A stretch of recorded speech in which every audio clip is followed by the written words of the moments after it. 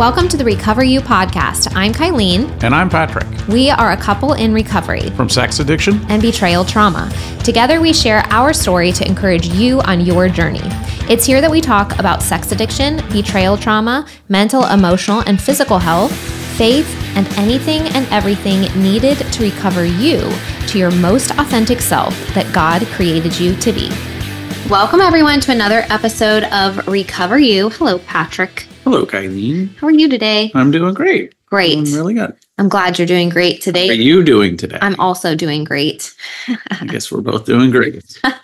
I'm glad we're doing great because today is part 3 of daily tools to live a life in recovery. So quick summary, if you have not listened to part 1 and part 2, go back and check those out. We've talked about basic daily tools and activities that the betrayer or the addict can use to promote sobriety and get into living a life of freedom and recovery. So part 1, we talked about blockers, the faster scale, and the feelings wheel. Part 2, we talked about how to write the 10-year letter and the benefit of that, and how and when and how you can set up and use an emergency kit to benefit you. And today we are going to talk about things like the 3 circles and journaling, which you are a huge fan of. Mm-hmm. So let's start with the 3 circles. What is that? Before I start with that, I guess I would like to remind everybody that self-improvement in a lot of facets of life really comes from the engagement of a intentional and disciplined approach to life. So a lot of these things that we talk about in here is when you're in addiction, you really lack intentionality. Maybe the only thing that you are intentional for is the addiction. So you're trying to create these new patterns. So, that takes a lot of intentionality, a lot of discipline. And so these things that we're talking about through here, some of them are one-time things like the 10-year letter, but in a lot of cases, this, checking in on the faster scale, checking in on the 3 circles tool where you're at, checking in on journaling that we're going to talk about as well, just creates more intentionality in your life, and greater intentionality helps you become more aware and helps you move forward. So I just want to keep reminding, us recovering addicts of that very, very fact. So yeah, the intentionality and the awareness are, I think, the key markers of people that are successful. Right. Because I think when we walk through life with a lack of self-awareness, then it's almost like external forces control our behaviors as opposed to us intentionally moving through life with choice. And so part of recovery is figuring out, why did I do this? What did it do for me? Like, how do I manage my life in a healthy way now? And that takes a lot of this processing, which a lot of these tools are just resources, ways to get your brain thinking about what all of this means and the type of person you want to be, so that you can essentially choose your identity, as you move forward in life, because that's something we all get to do. And I think a lot of times we've talked about this before, but we think we're living in the conscious, right? We're conscious thinkers, we're logical, we ruminate, these are all conscious things. And we're like, man, it's just, I'm in my brain all the time. But about 95% of your life is lived in the subconscious. And so all of these tools like the faster scale and the feelings wheel and the 10-year letter and these types of things are helping sort of cross this barrier and to connect that 5% of living that you do in the conscious brain with the 95% in the subconscious, so that you are ruled actually by not by beliefs that sort of subconsciously happened in the past, but by conscious choices you're choosing now moving in the future. So when you become aware of what was I living into? Oh, I didn't realize I had that belief, and this is why I did X, Y, Z, and all these types of things.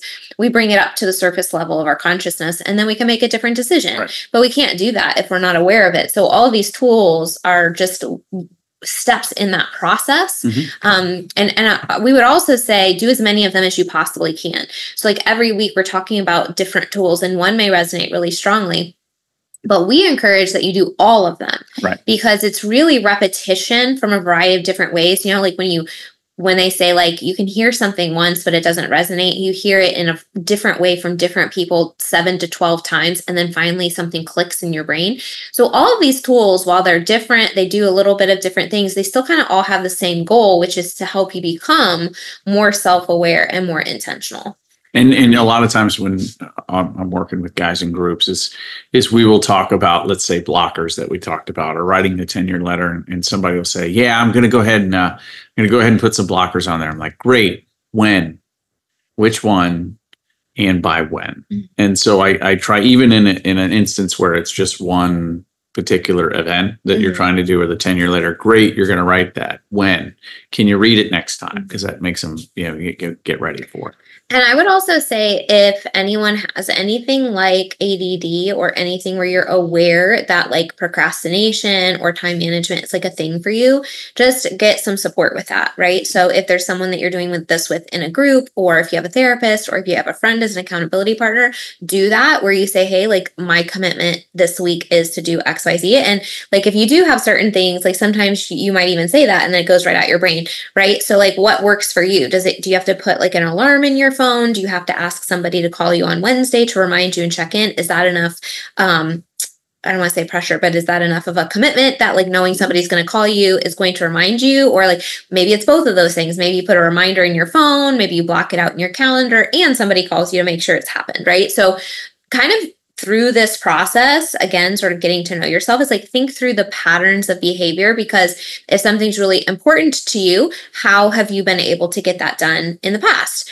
And if getting things done is really difficult for you, then kind of think through what are some support systems and some support tools that you can maybe utilize in these cases, because you do find this important. So how would that work best for you? And everybody's going to be a little bit different, right? Like Patrick can just say, I'm going to do it, and he does it. Other people may need a call on, Tuesdays, or a text, or, or to put it in their phone or whatever. And that's okay too. Yeah. So that's our public service announcement before we go into the next one. All right. So 3 circles. So the 3 circles, the 3 circles is a written document that you do that helps you define behaviors you don't want to do, behaviors that may cause alarm in you because they're getting closer to the behaviors you don't want to do. And then it defines those behaviors that make you feel like you're in restoration. So if you recall from the faster scale, we talked about restoration. Well, restoration has a meaning to it and has a specific meaning for most of us, right? So, and the reason they call it the 3 circles tool is the 3 circles tool is simply a green circle, which is those are all positive behaviors. You're checking in. You're journaling every day. You're being open and honest. All these different things, and then so you would define that. You actually sit down with your piece of paper and you define what a green circle behavior is. So I'm just going to pause too, because when I work with women on the boundaries side, we also do something really similar. And we do like green, yellow, red in terms of like what they will or will not tolerate, right? And so we still do include the green. And so we're looking for green flags, right? So you can think about that too, is like, what are behaviors that are going to demonstrate to my spouse that I'm taking this seriously? Like put those in there. So that might be a different perspective, that when you personally are thinking about sobriety, maybe that doesn't come up to you, right? You're like, well, just not doing it, right? But for a spouse who is trying to reconcile with you, they're going to be looking for, are you going to therapy every week? Are you going to group? Are you journaling? Are you doing these types of behaviors in the daily tools list that we've been giving you? Are you, all these different things, right? Are you listening with empathy? Are you accepting responsibility? All of these different types of things. So if you're getting stuck with like, well, what do I put in the green, right? Other than just like, don't relapse, maybe think from the perspective of what is going to help my partner trust me more, and what is going to help me be an empathetic partner in recovery. Right. So what I like to do when we talk about this is the green generally are pretty obvious, right? So in a lot of cases for guys. So, green behaviors are, I guess you could say if you go to the red behaviors. So the red behaviors are looking at pornography, doing all of those things that you don't want to do that are very direct and very easily definable. Right. So early on recovery, I mean, it's like, there's a lot of really, really big ones that go there. So those are the red ones. They're very clear early on in recovery. I also would say get specific with those, because sometimes you might say, like, someone might be tempted to just put like, don't relapse. if that's you, I want you to define what relapse means. Mm-hmm. So, and get specific with it, right? Like, you know what your, the furthest behavior was, but you are the only one who truly 100% knows every step of the pattern that went before that as well.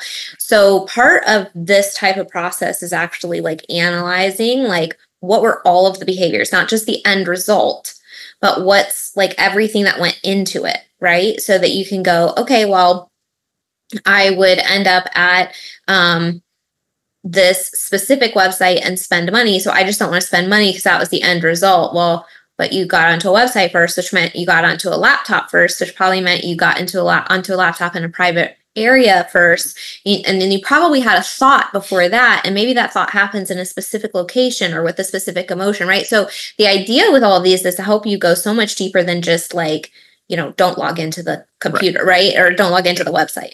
I often feel like this is a really, really good one. So if somebody was acting out on their phone in the bathroom, a lot of times what will happen is the red circle behavior, like from the get-go, will be you don't take your phone into the bathroom, right? And that lasts for a long, long time. As you move into recovery, it could mean, because sometimes people forget they have it in their back pocket, they run in there real quick to go. It could be looking at your phone in the bathroom. So you see how it kind of shifts a little bit. So like the first one is you even take that thing in there. That's a red behavior. Because right? You're trying to break the pattern. Right. You're trying to break the pattern. 3-4 years on, you're traveling. You're obviously not going to leave your phone with somebody in the airport so you can go to the bathroom. Right. So you then your red circle at that point is, well, you don't look at it. You don't pull it out to search anything. Right. Exactly. So red, once again, if you go early on, green behaviors are very, very obvious. You're being open, you're being empathetic, and those actually don't change in a lot of ways. Right. Red behaviors are going to be the very, very kind of heart of what your addiction was. If you were going with friends to adult clubs or whatever, like you're not going to be doing those things. Those are going to be off limits and that sort of thing, talking to women, whatever that is. Your yellow behaviors are going to be things like, let's say that you used to go with a particular friend to, let's say, go act out with women, right? And in that process, you all would drink together. So maybe that yellow behavior is we're not going to do that for a while. Now, it's not inherently wrong to drink with your friend. It's just what it led to with a red behavior. Or even, I would say, for the middle or the red, even kind of along what you were just saying, is like the idea of like, okay, you're thinking through this process. Who is it that I want to become? And so do you have friends that are going to encourage that? Or maybe are there friend groups that are going to give you a hard time?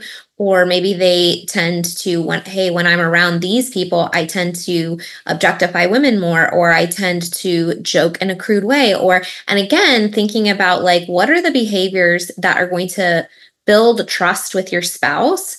Like maybe those things are not going to lead you to relapse, and so they don't cross your mind.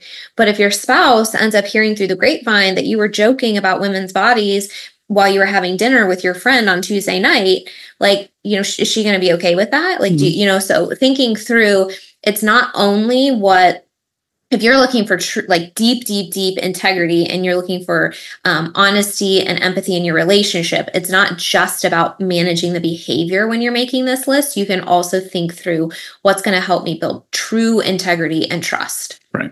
And actually, I mean, that goes even if you're single. So like, if you don't have a spouse that's been betrayed or whatever, it's like, how do you want to live your life? Do you want to be part of a group of people who objectifies women? Or do you want to be part of a group of people who raises people up and raises women up? And so, and I've had very few instances, but there were some early on with some of my friends where I had to say, hey, I have to butt out of that conversation. And nobody gave me a hard time. Everybody was like, okay, got it. You know what I mean? Like nobody, and it was just patterns, right? It was just these old patterns, and they shifted the way they talked, and it was just as simple as that. And so, what comes to mind when we're talking about this is the phrase that we teach people how to treat us. So with that idea, like we teach people what they're allowed to talk about with us, right? And like and through our conversations, we communicate actually what we believe and how we think and how we feel.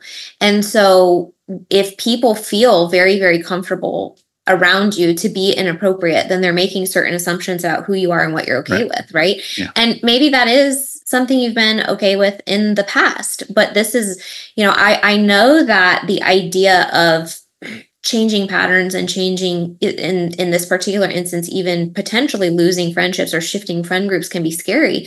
And there's so many different ways in life that this happens, right? Like sometimes it's you're making an intentional choice to set a boundary and you're inviting them in, right? Like in your particular instance, you're like, you didn't say anything to them like, oh, I can't be your friend. You were just like, hey, I can't participate in this conversation. And to my knowledge, that maybe happened one other time. Maybe they said one other thing, maybe, but after that it was like, oh, they know like where you're at and you were honest with them and then they respected that. So like it doesn't always have to mean that, oh, that relationship is over. It just means that now you're communicating where you're at and in an honest way and being having integrity with that and seeing that through with integrity in every area of your life. And that's going to help your sobriety if you're consistent in every area of your life. But everyone, like, we all go through different things like that, right? Like when I went through my divorce, I went through a phase where I lost a lot of friendships, right? But because in my mind I was, doing this thing that, I needed to do and people didn't agree with it. And that's unfortunate. But then sometimes that's what happens. Right. And if you are doing what you believe in and you are doing what's right and you're doing it with integrity, and people don't want to come along on that journey, that says more about them than it does you. And that's going to be an important mental space for you to be as you go through this process, because sometimes this might come up and it might feel hurtful. Right. Yeah.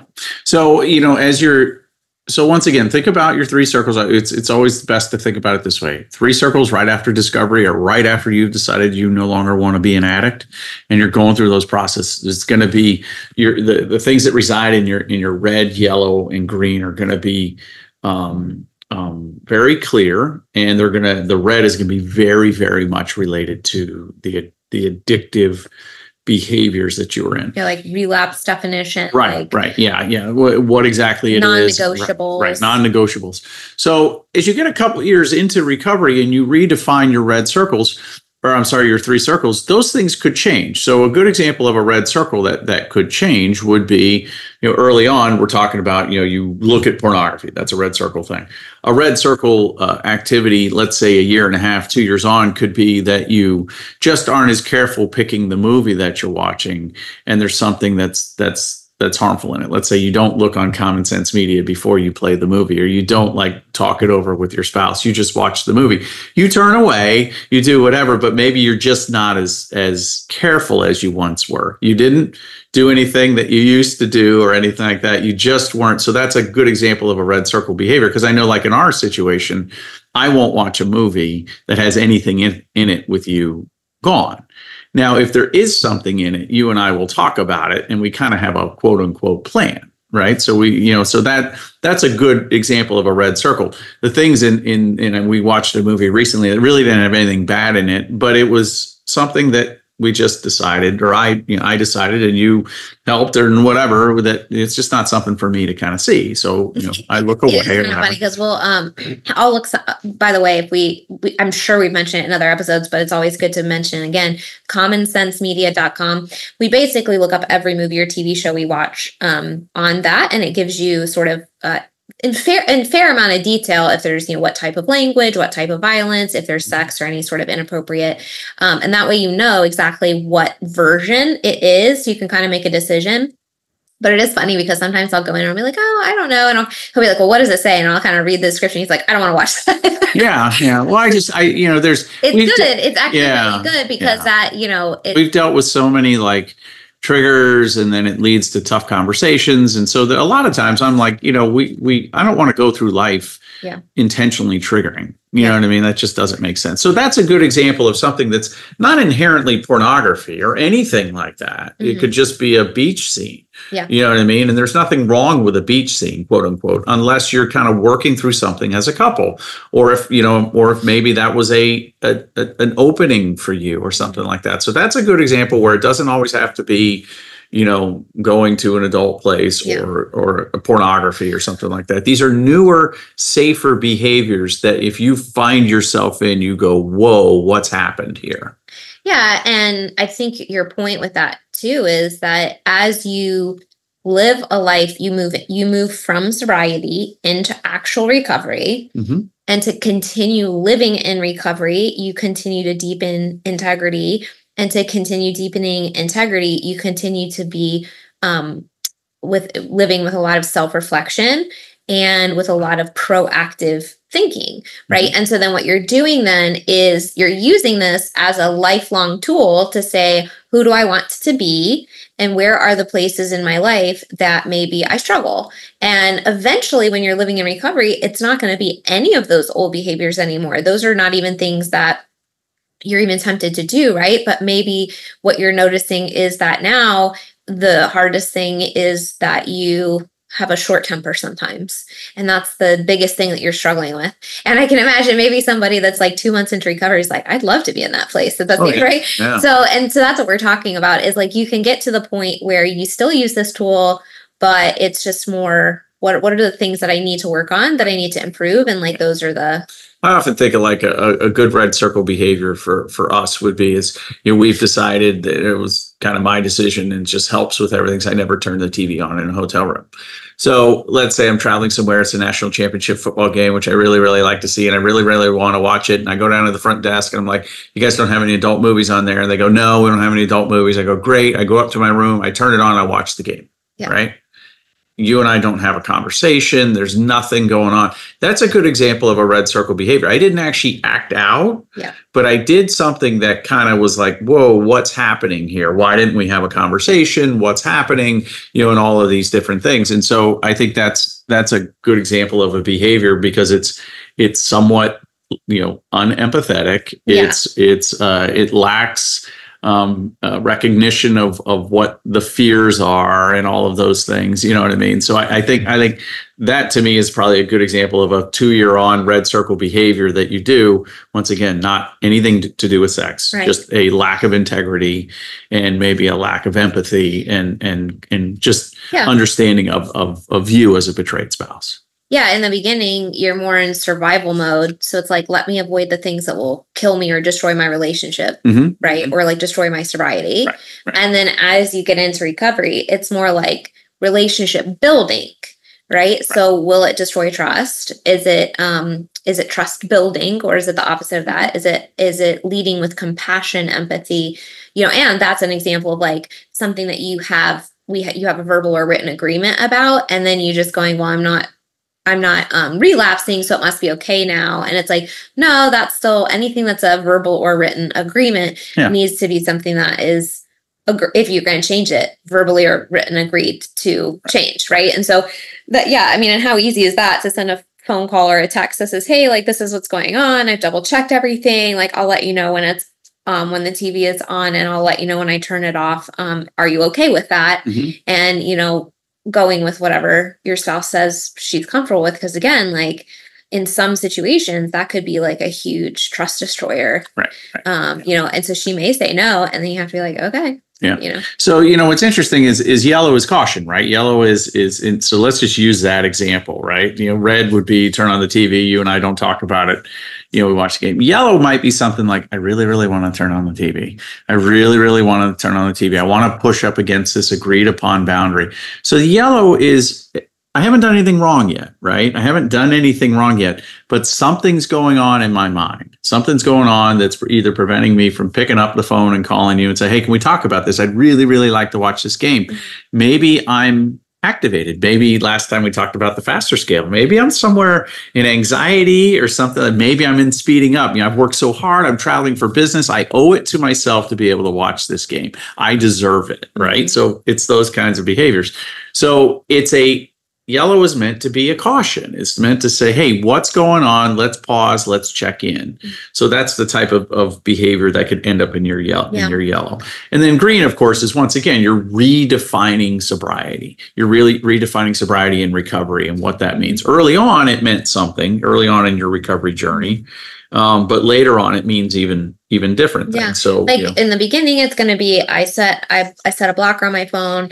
I'm connecting. I'm not relapsing. All this kind of stuff, right? I'm connecting with other humans. About what I'm feeling. I'm learning about my emotions, like all that kind of stuff. That's the green. 5 years later, it's going to be like, I have really clear, empathetic conversations with my partner. I am still engaging in positive behaviors that help me to be proactive.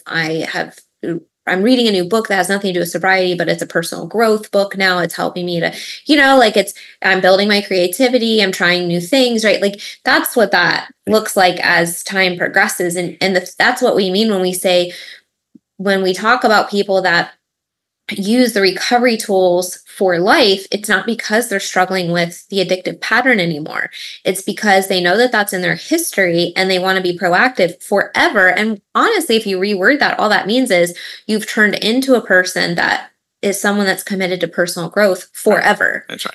And so, I mean, that's kind of who we all want to be, right? Like we want to build our integrity. We want to build our personal growth. We want to build, and shift our mindsets and learn forever.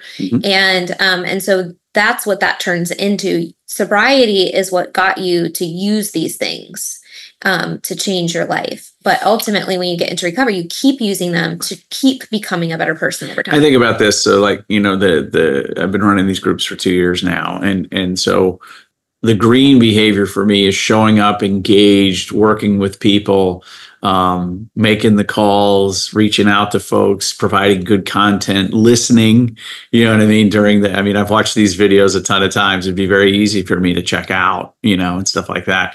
Yellow behavior could be like, I'm just going through the motions.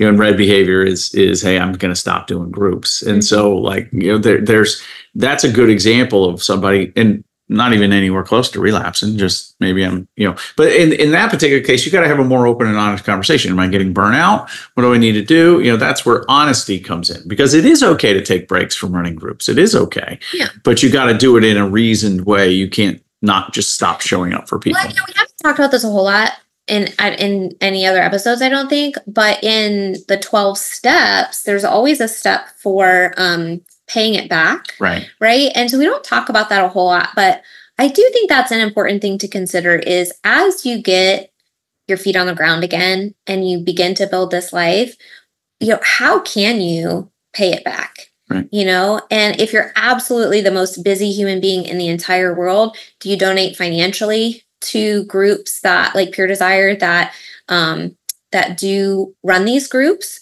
But if you have time capacity and time space in your life, I would highly recommend that you do that at least once. Run a group at least once. Once. And if you can't do a group or you're scared to do a group or something like that, start mentoring one person. One person. Because if you've been successful, the kindest thing that you can do is to help somebody else. And it doesn't, and we say this all the time, it doesn't have to be like you run a TikTok channel. It doesn't have to be like this huge public thing. There's ways to do it in a more quiet, in a more private way, but still connecting with people one-on-one and sharing your story. And just think about where you would be if you're in recovery right now, if no one was willing to share their story and no one ran these groups and no one ran these nonprofits and no one was able to talk about it publicly. You know what I mean? Like, where would you be right now if you didn't have the tools that helped you get into recovery? And so I would challenge you to try it. And I would say too that and I've often said this to guys, is because I've been fortunate enough to spin off some more leaders into different groups. It really helps your recovery too. I think I might not be where I am today without having led some of these groups and having, tried to keep content fresh and challenging folks and checking in with guys. You've had to think about it in different ways. Right, You've had to think about how do I take this and explain it to different people who are experiencing different things.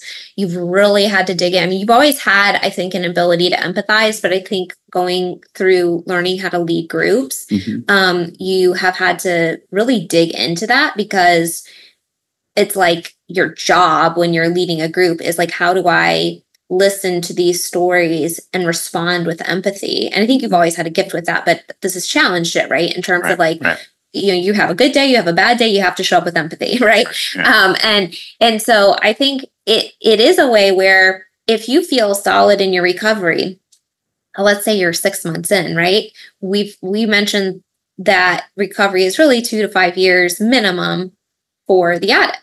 And so if you're only 6 months in and maybe you're getting a little like, groups a little boring or whatever, okay, graduate yourself to the next group. There's always another version or a stair step, or at least there is with things like Soul Refiner and Pure Desire. And we highly recommend those. And they have stair steps where you start at one level and you move up to another one so that you're learning the same basic stuff, but they're teaching it in different ways and they're building on the foundation of recovery and they're constantly challenging you.